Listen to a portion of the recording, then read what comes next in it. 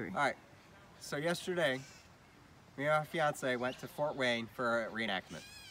The doctor there was saying that during the American Revolution and the French and Indian War, the colonial times, they would brush their teeth with bits of charcoal, tiny bone fragments, and pieces of glass. Those are 3 things I don't want to ever let near my mouth.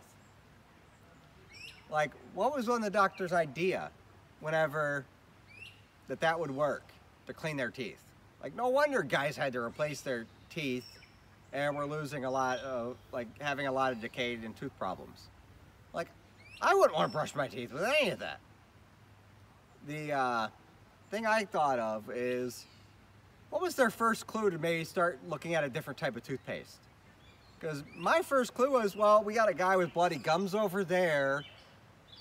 He probably just wasn't doing it right. Yeah, we'll put a label on that. All right, well, oh wait, there's another one. Crap, all of them have that? Aw, dang it.